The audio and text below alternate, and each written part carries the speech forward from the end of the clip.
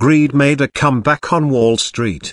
The Dow raced 619 points higher on Wednesday, its most emphatic point gain since the 2008 financial crisis. The S&P 500 soared 3.9% on Wednesday, its biggest one-day percentage gain since 2011. The Nasdaq surged 4.2% higher. The Dow's point gain was the third largest in its history. "We were sorely in need of a pop after the drop," said Sam Stovall, chief investment strategist at S&P Capital IQ. An eye-popping $2.1 trillion of value was wiped out from the S&P 500 in just the previous 6 trading days alone, according to S&P Dow Jones Indices. This is investors being opportunistic and buying on the weakness.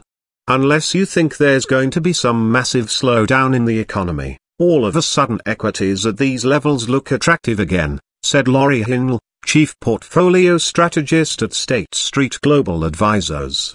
There might be bargains to be had, given that for the first time in 4 years all 3 major U.S. indexes had tumbled into correction mode, signaling a 10% decline from recent highs.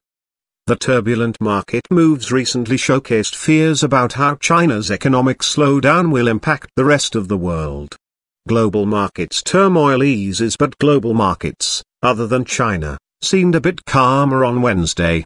While the Shanghai Composite retreated another 1.3%, Japan's stock market soared 3% and European markets held steady after Tuesday's big gains. Earlier this week China sought to calm turmoil in global markets by slashing interest rates. The hope is the moves will help stabilize China's economy and ease fears that the world's second-largest economy is slowing drastically. Time for a rebound. Tech stocks were at the heart of Wednesday's rebound. Shares of Netflix, Google and Amazon all rallied sharply. Other big winners include Abercrombie and Fitch and Express after both retailers reported profits that exceeded expectations. U.S. economy looks better than the stock market. The recent American